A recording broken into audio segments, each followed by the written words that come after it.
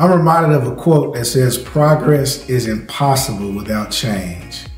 As you know, we have been going through a whirlwind of change ever since COVID, and we have been trying to adjust, especially our ministry and how we minister to one another.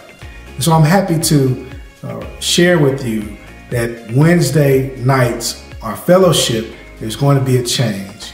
Men of faith, consider this as a restart where we can get on track in our men's ministry. What does that look like, you might ask?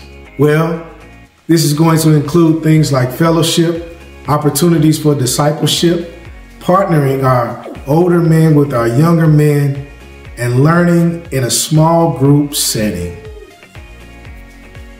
Women of faith, consider this an opportunity for all of us to continue our work with outreach mission activities, our interactive book studies, worship, and fellowship.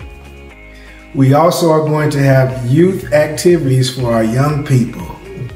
Listen, this is for the whole entire family. Yes. So call your kids, your grandkids, your neighborhood kids, and tell them, come on, come and invite them out alongside with you as we continue to learn, grow, fellowship, and just understand what the Lord wants us to do in our lives.